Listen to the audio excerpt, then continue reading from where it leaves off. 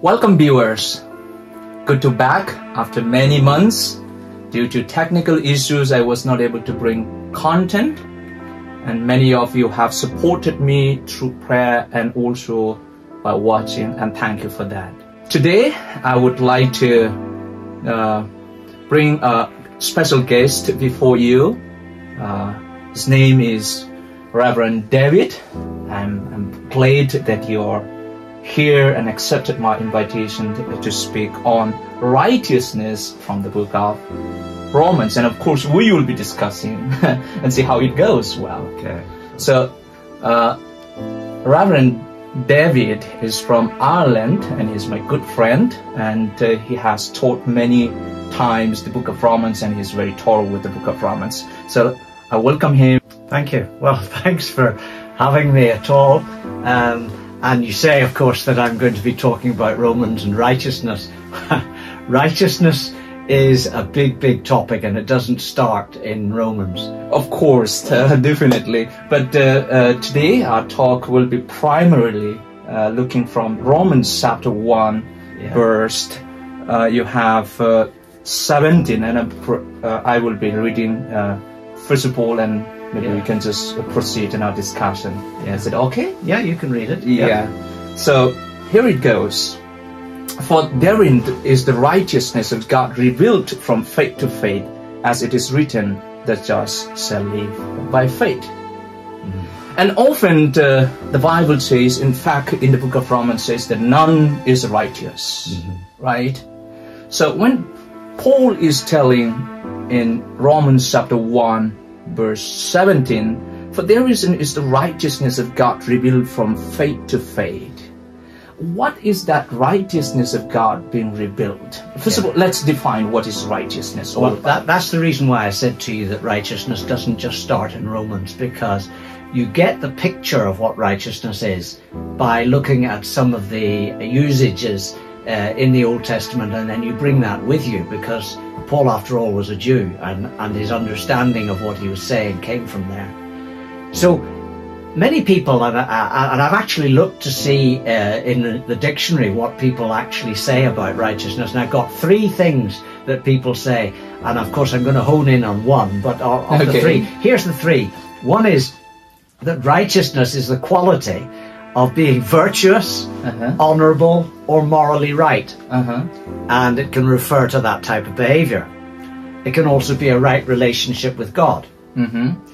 Then some people, some of the commentators have talked about covenant faithfulness to Israel as a meaning. Yes. Others have said that it's God's justice, especially for the poor and the powerless.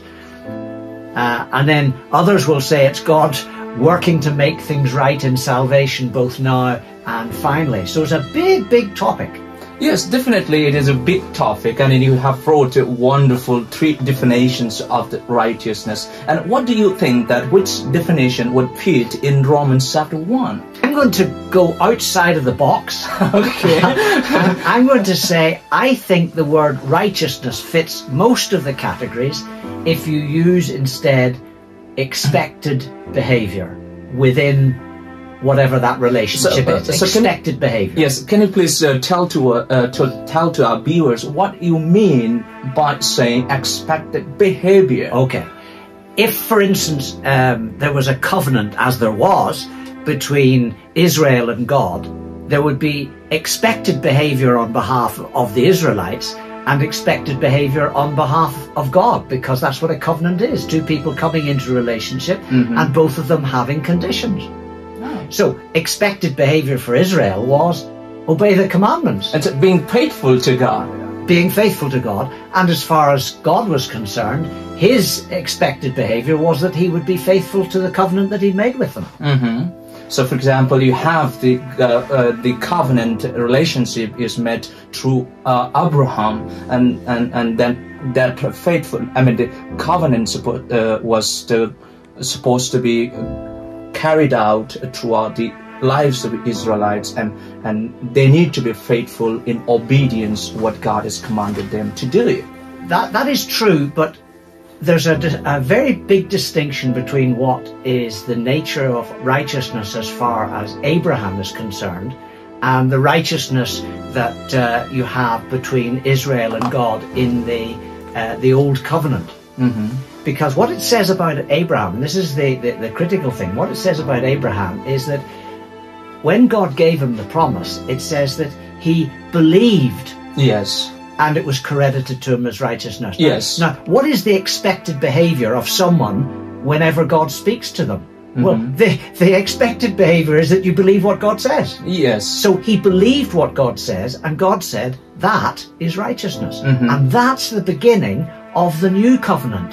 The whole issue of trusting, believing what God actually says. Okay. But in the old covenant, the nature of the relationship between God and Israel was obedience and faithfulness on the part of God. So basically, what Paul is also doing in the book of Romans chapter 4, where as you mentioned, Abraham was credited of the righteousness because of a faith. So you are saying that expected behavior is in the Romans chapter 4. Yes. What I'm saying is that the change from the old to the new is that in the old, what was expected was obedience. In the new, it's not that there is no obedience in the new, but the first thing is faith, which leads to obedience. And without faith, people are not able to obey. And that's the problem that you find in the Old Testament, that they couldn't obey.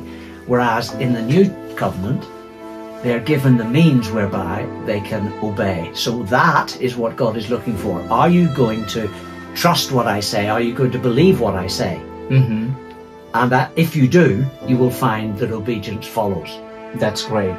Yeah. It's so that's really. So when it comes into Romans, well, and it says about the faithfulness of God or the righteousness of God, what you're actually talking about there in Romans is God has finally provided the deliverer that he said he would provide. So he's faithful to his side.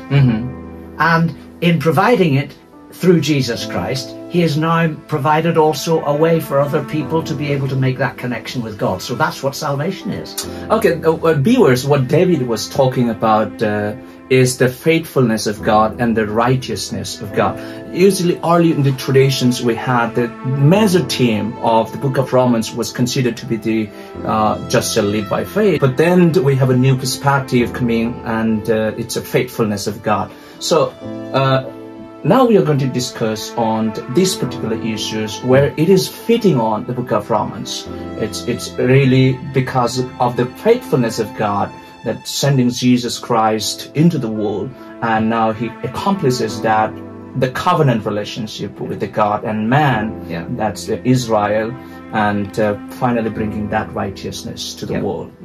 So what has often happened is that people have wanted to talk about righteousness given to us.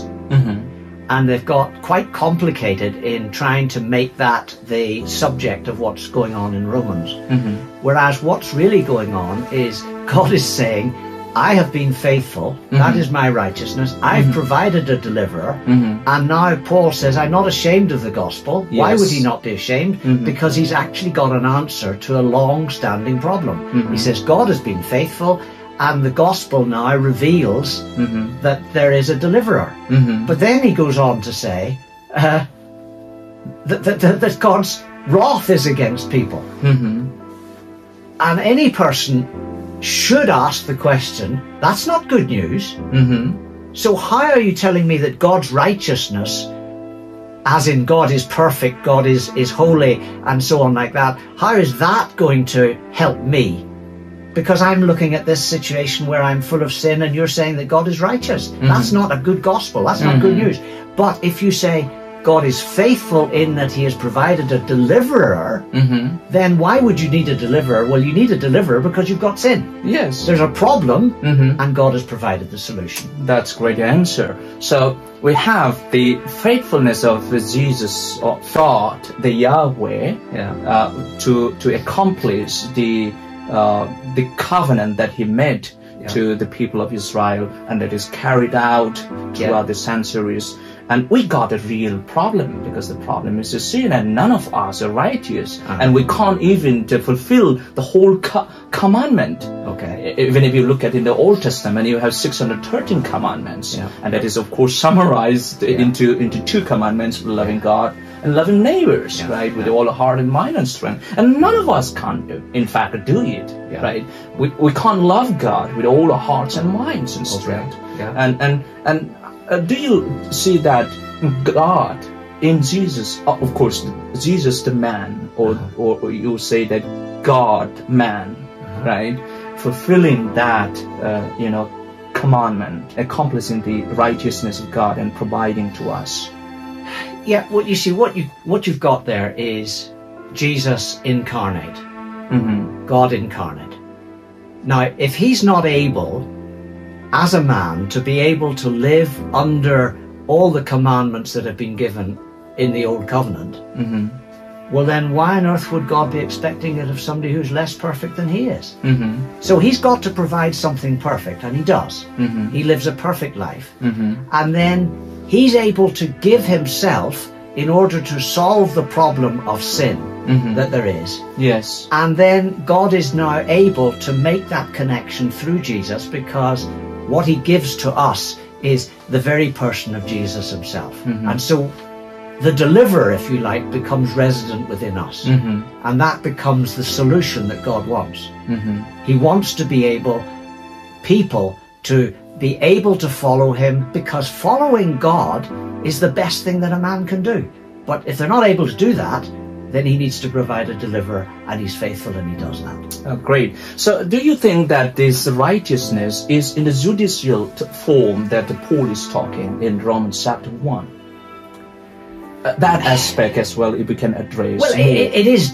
There is that aspect. When you. That's why I said it earlier on that it's sometimes important to see how it's used in the Old Testament, because when it talks about a righteous judge, it's not talking about somebody who is perfect. It's talking about someone who follows the judicial process. Someone, for instance, who doesn't take bribes. Someone, for instance, who will listen to both parties and who will give a proper sentence. That's a righteous judge. Now, in the same context, if there is sin, God has got to deal with that in a proper manner. He can't just say, hey, let's just forget about sin, because that's a bit awkward. Yes. So he has to deal with it, and he does deal with it. He deals with it righteously by bringing punishment. But he doesn't bring it on people. He brings it on his own son, which is an amazing thing for God to do. But in doing it, it delivers us from the possible punishment that would come.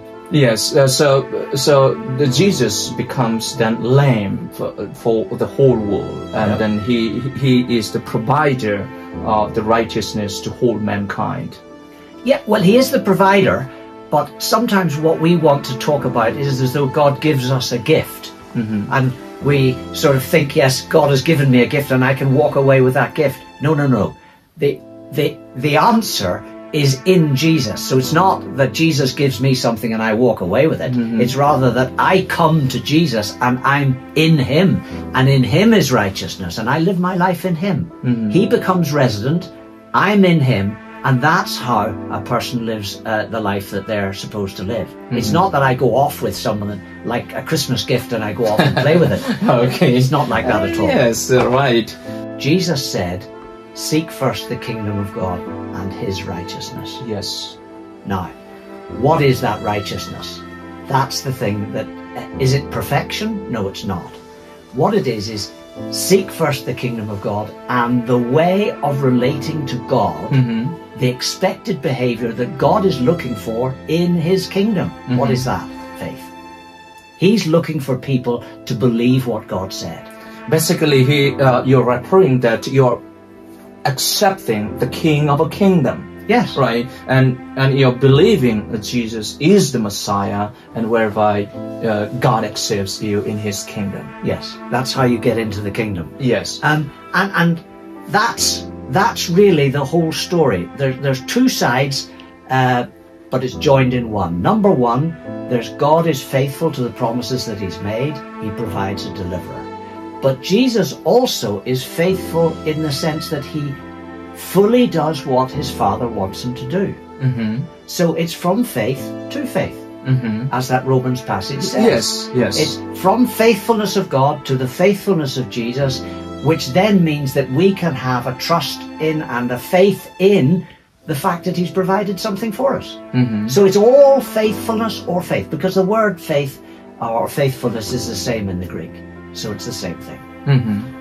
So how do you think that that the righteousness of Jesus being imputed in the person who believes in Jesus? I think this transfer and exchange, I mean, it's there, definitely there in the scriptures, but sometimes it can be complicated. I think the issue is that everything that God wants is in Jesus. Everything that God wants is in Jesus. So the answer is Jesus. Right.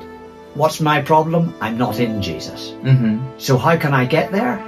That's what salvation is. Baptism is joining myself to Christ, publicly saying, I want to be part of this person. Yes. So I join myself.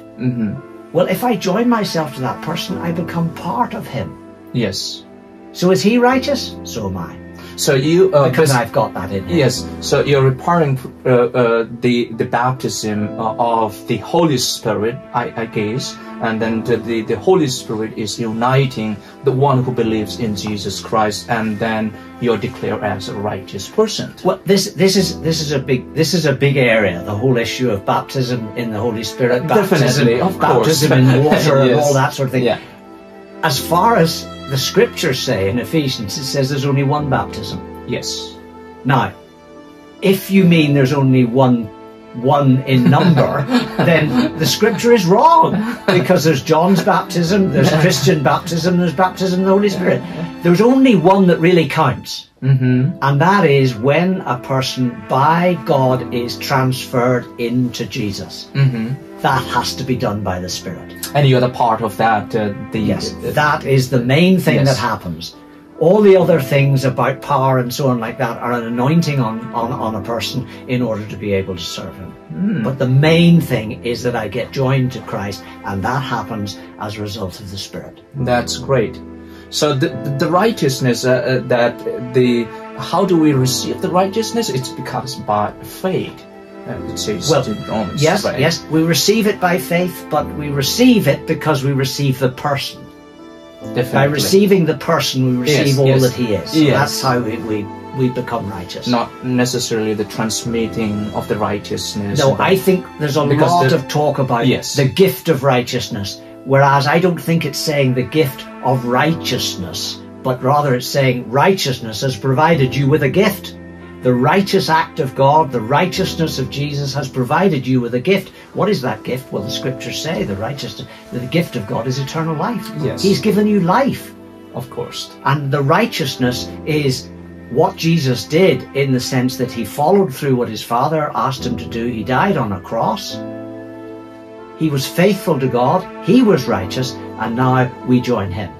Great. So I see a lot of you have notes on here. So do you think that anywhere you missed on the notes that you're supposed to tell to our viewers? Well, there's a lot of things here that I just to clarify the issue of righteousness as being behavior. That's an important thing. And there's a story in the Old Testament about Judah and Tamar. Judah is unrighteous in the sense that he does not provide his son for Tamar. Now, Tamar does something that we think is reprehensible. She dresses up as a prostitute. Judah and Tamar have relations together, and then Tamar is brought out a lot later as being a prostitute, because it's obvious she's about to have a baby. And then she shows the reward that had been given by Judah, his actual staff that he had given to her as a pledge, saying, I will definitely give you what you need.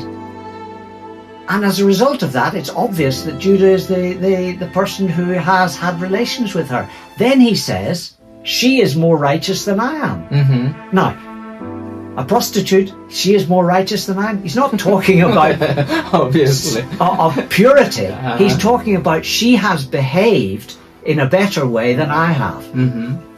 within the context of I gave you a promise and I didn't keep it, you have acted more righteously than I have. That's the behavior that I have displayed is less righteous than yours. It's behavior.